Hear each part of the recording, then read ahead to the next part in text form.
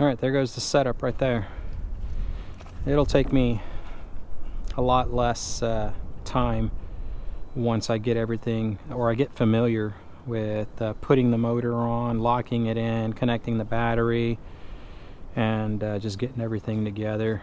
For the most part, I think we have everything that we normally would have whenever I get on the kayak with the autopilot, minus a couple of rods, just because I don't have the additional rod holders. It is a very cramped fit back here.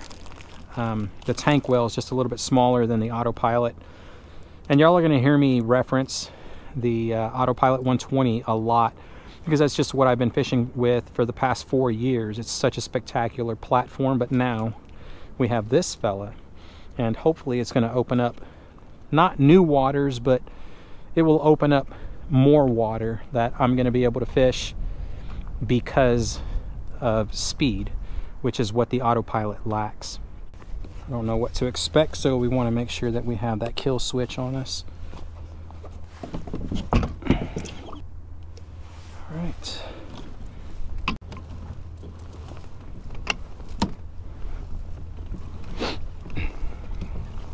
So 4 years in the making.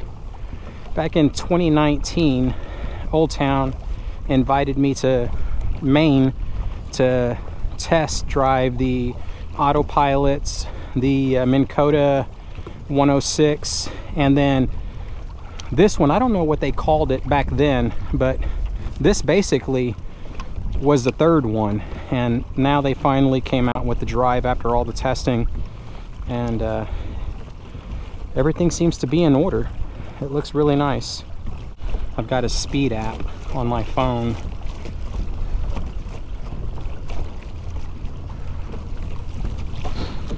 So a nice cruising pace. We're doing about 4 miles an hour.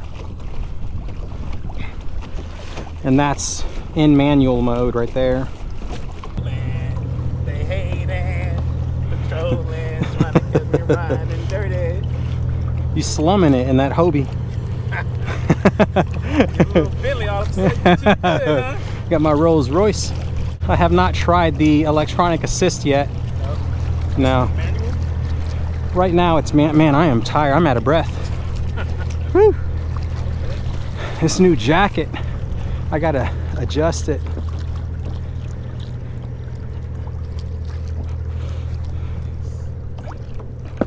that 13 foot? Whew. Yeah, 13.2.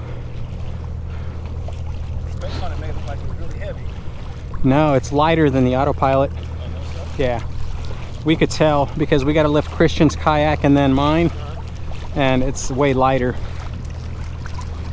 The drive is heavy. 33.8 pounds, roughly 34. I was watching some videos on it the other day. Yeah. That battery was like killer. Yeah. Really good. 36 volts, man. Yeah.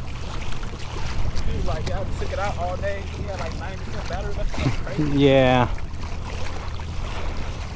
So I guess. Are you just traveling at regular speed? Yep. I'm struggling to keep up with you. Really? Yes. Like I'm going like, you know, a little bit faster than my normal pace. And I'm like, he's doing a normal pace, but you're going. Yeah, this is a cruising speed minus the assist.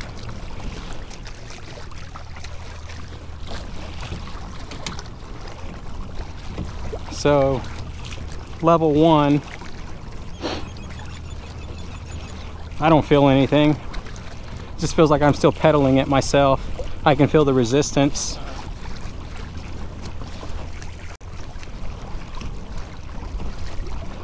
Level 2, yeah, it still feels the same. Yeah. How many levels does it have? 5? 5? Yeah.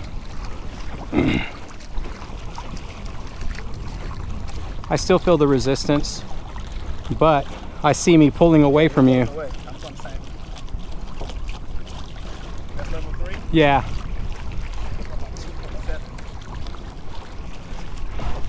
I got a speed app.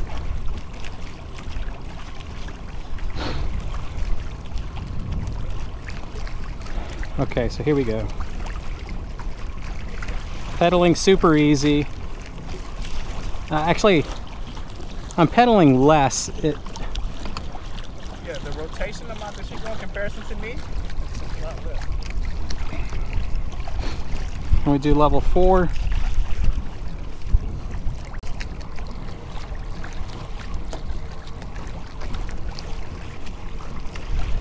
Still 3 miles an hour. I'm barely pushing the pedal drive.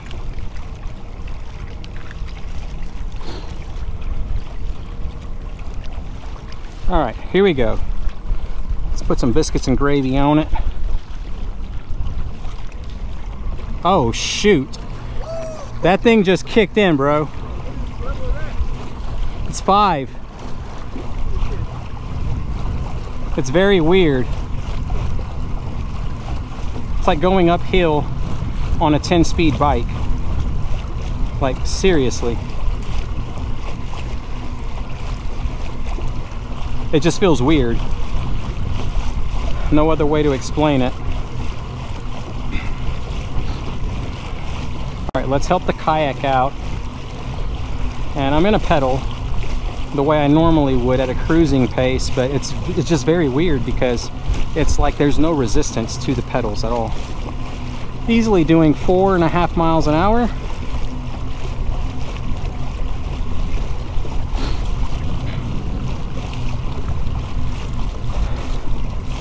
Yeah, 4.5 miles an hour. So let's slow down and we'll let Renell catch back up. I'll put it on pedal assist 3. So there we have it. Let's actually see what the conditions are doing right now.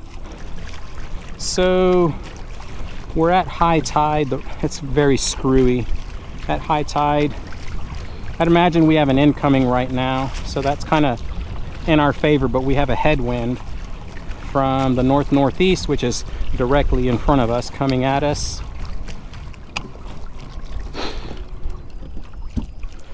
Now, do you want to go through each level, 1, 2, 3 to 5? Or do you just want to just do 5? Let's do 5 because the other, like 1 through 4, well, no, now I can feel it like actually kicking in. Once you start barely moving them pedals, it's like it helps to usher it. Imagine when you were a kid and you were being held by the hand and your parents start walking and they're like literally pulling you. That's what it feels like. Whenever you're ready, brother. Ready? All right, y'all, let's do a little test of the speed Hobie versus the Old Town ePDL Plus. All right, you ready, Mark? Yeah. All right, go.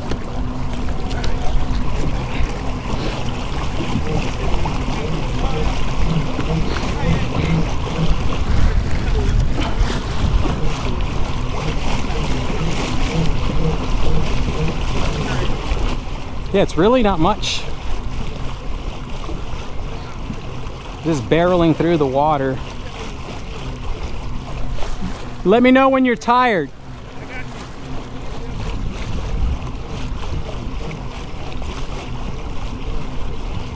Yeah, you could probably do this all day.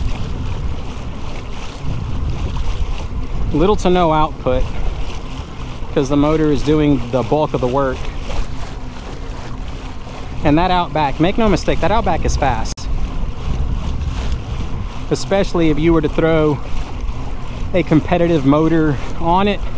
The 3 offerings are Torqeedo is the long-standing champion, then you got Newport, and then Bixby at the lower end of the scale.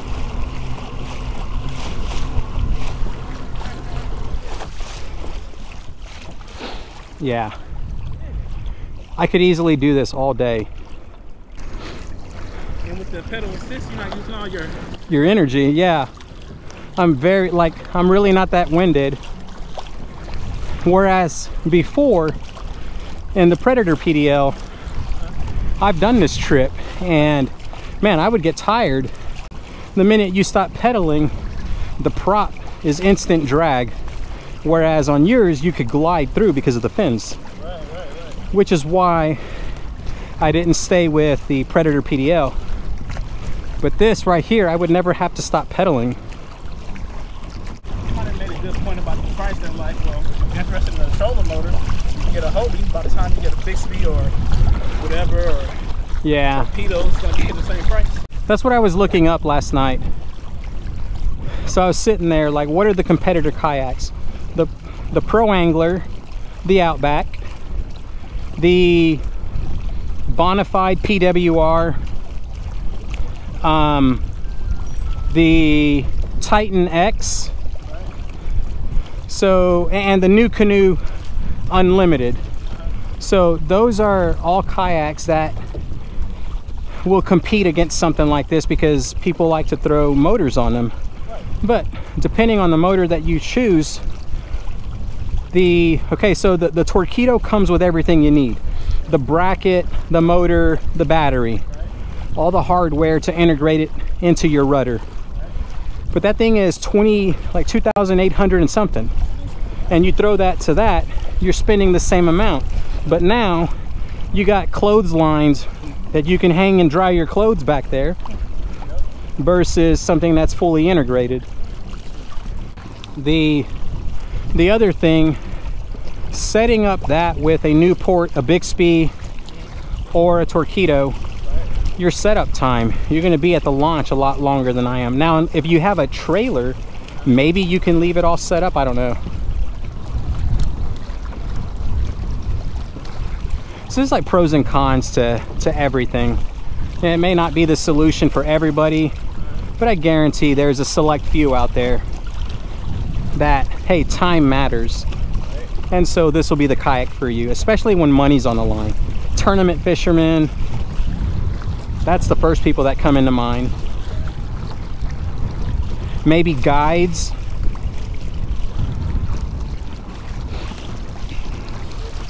Yeah, we'll see. We'll put her through the ringer. Like you get best of both worlds with that. Yeah.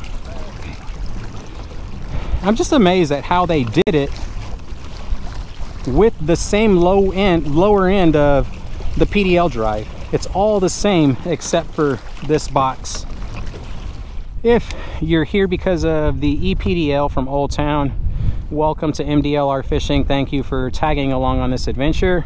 I hope to show each and every one of y'all that are interested in doing a similar style of fishing, very shallow water stuff, and when the temperatures are right, some open water stuff by way of our jetty systems in the along the Texas coast, and show y'all what it is that this kayak can do. I do not baby or keep any of my gear in showroom condition. There's plenty of other channels out there that will do that, and if you want to see how long your product will last if you baby it, I mean, sky's the limit. It probably lasts forever. And yeah, so welcome to the channel. Thank you for joining me, and let's see if we can catch some fish today. So what I want to do is stand up. We're going to lock the rudder in place again.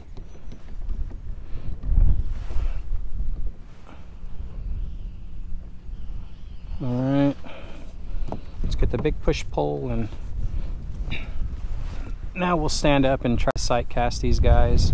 Hopefully we'll be able to see something.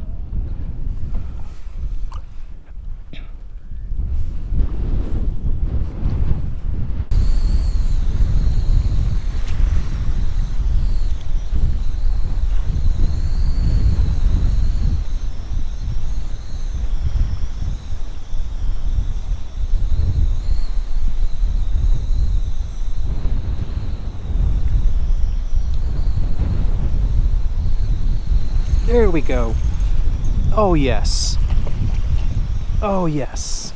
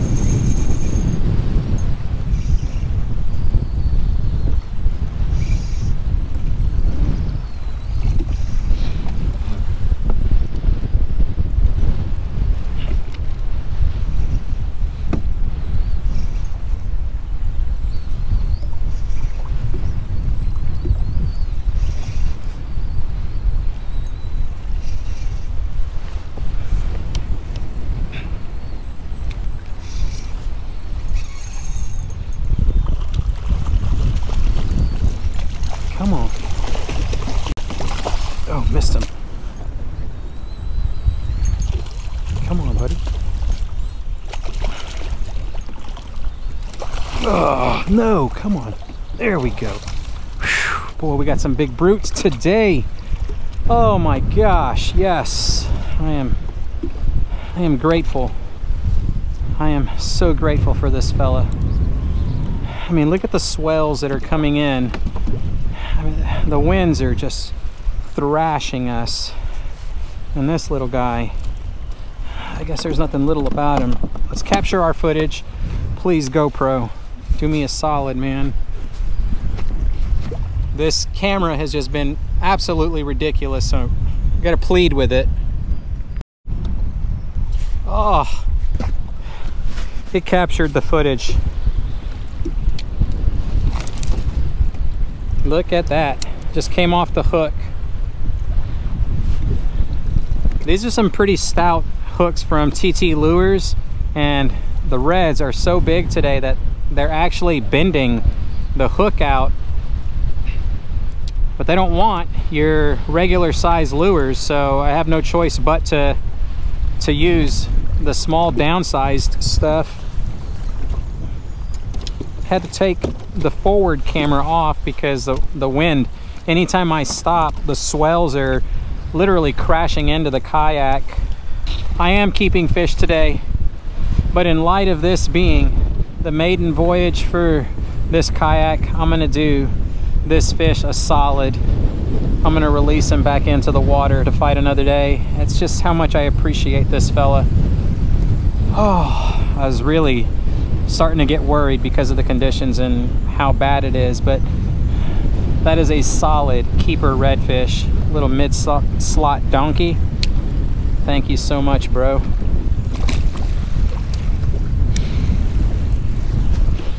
Y'all, this trip ends up being a success. I'm going to continue fishing, but I don't know how much longer I'm going to be able to stay out here. The winds are very high. I'm about to pull the phone out to see what they've turned into, because it's like very, very sporty conditions.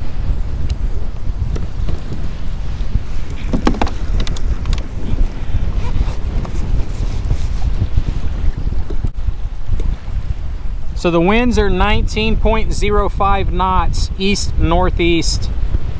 That is very high. I mean, we're probably 21 sustained, 22 sustained, somewhere around there. And the gusts are even higher. I mean, these are some really sporty conditions. We hooked into 2, landed 1. The other fish was a lot bigger than the one we just caught, but it's a 4-inch jerk minnow junior, the bait fish color from Kalen's. Got a couple more packages of these. I love using these flukes. This is notoriously the toughest month of the year for me to fish.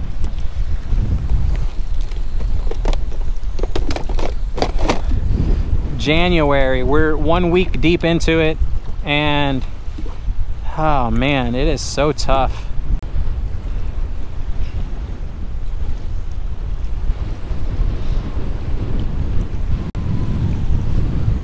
The setup that we're using is a 7-foot light power rod from Old 18 Outfitters. It's the Buoyancy series, and we got a 500 series Shimano spinning reel with some Veravas braid and a Seagar fluorocarbon leader. I'll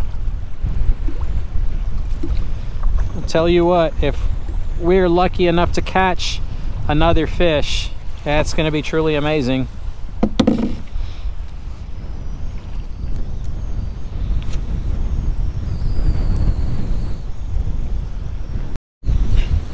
You ain't gonna believe this, but back-to-back casts, there's another fish on the line.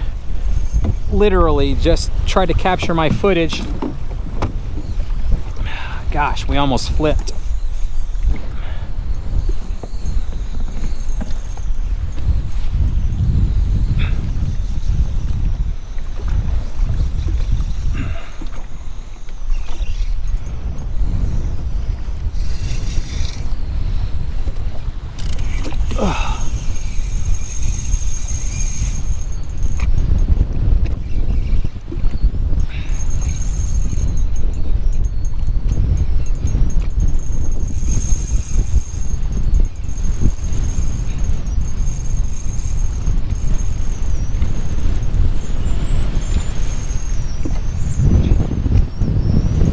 is another big one right here.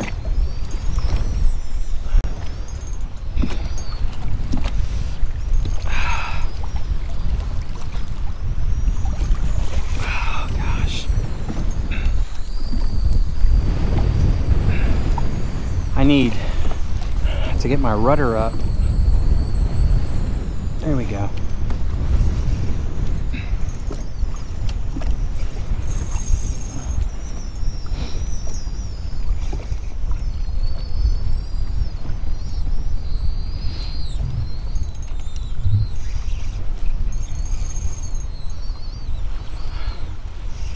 Just try to tire him out.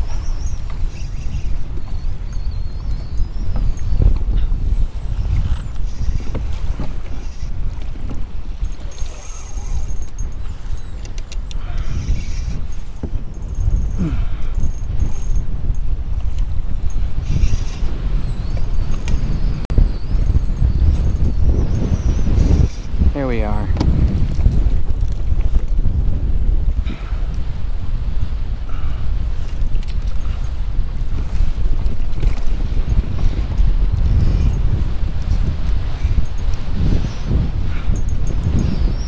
Get out. Dude, get out of the kayak.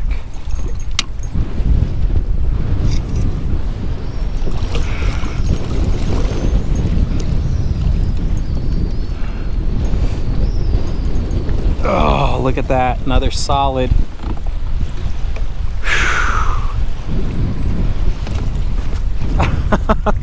I cannot make this up.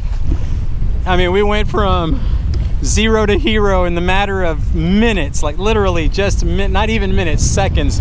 It was the very next cast. I captured the footage and then we hooked up while I was waiting for this GoPro to respond and capture the footage and then have to hit record again. Solid redfish right there. There we are.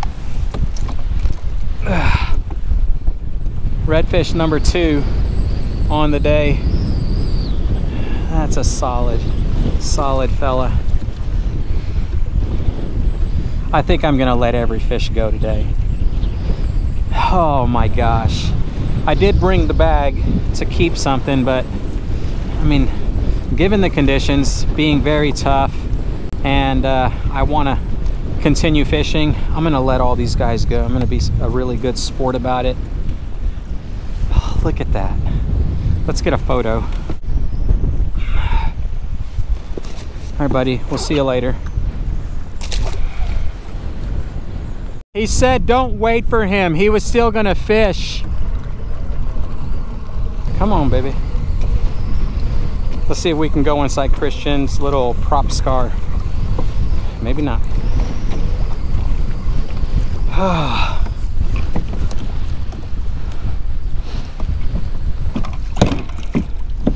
All right, it's unfortunate. We almost got through.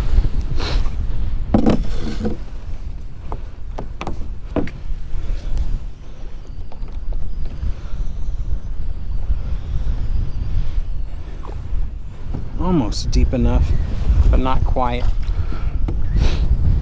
That's what makes the autopilot so special. Christian is still steady cruising with that trolling motor because all it needs is 6 inches of water and then full. I'm reading full on my battery.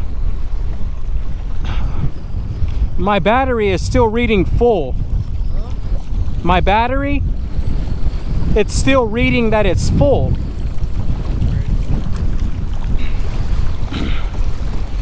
All right. Whew, y'all, I am anything level 4 and below. That's for all you fitness geeks and muscle heads. That's for the birds. I mean, it works, it helps you, but this is where it's at. Level 5, come on, kick in, girl. There we go. Holy cow. I'm gonna do a speed test real quick, son. And you're on 10? Full speed?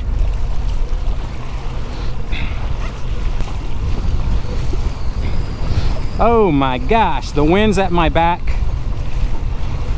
It is an incoming tide. but with that wind at my back, we're 5.5 miles an hour.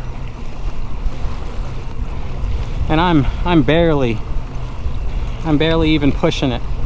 There's no resistance against the pedals. Oh man, I could get used to this right here. And if we had the tide in our favor as well, we probably would be able to achieve 7 miles an hour. I'm just throwing it out there. We won't know until we actually come across that day, but yeah, I can get used to this. Pedals are barely moving. I feel little to no resistance whatsoever. So yeah. All right, I'm gonna stop. I'm gonna let my son catch back up to me, and well, the maiden voyage was successful. I am grateful for the 2 catches that we were able to make happen. Sorry about the whole GoPro thing. I tend to get animated when it comes to GoPro, but let's make this about the ePDL. There's going to be a lot more content coming as I put her through the paces and continuously come out and fish in different situations. There's a lot of open water testing that I would love to do. So stick around, hit that subscribe button if you enjoyed it. Until next time, tight lines, y'all.